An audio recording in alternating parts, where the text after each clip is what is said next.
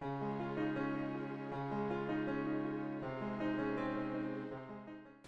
effect uses a blue back deck where I've removed all of the queens because I'll be using the queens from a red deck to help assist in this. I've got the Queen of Diamonds, the Queen of Clubs, the Queen of Hearts, and the Queen of Spades. All four of these queens from a red-backed deck, the blue-backed deck to help us.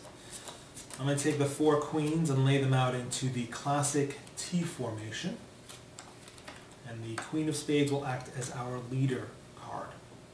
I'm going to take a few cards and lay them out on top of each queen so they can assist in the magic moment. One red back queen over here. One red back queen over here. Now all I do is I snap my fingers.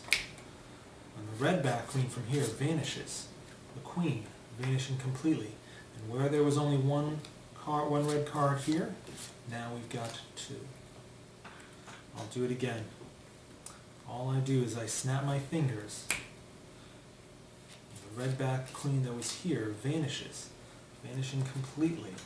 And where there was two red cards, now there's three red back cards. One last time. I'll take the queen, put it into the center. All I do is I snap my fingers and that queen vanishes. The red-backed queen vanishes from here.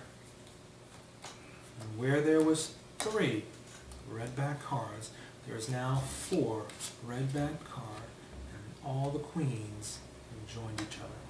And that is called Color Changing Queens.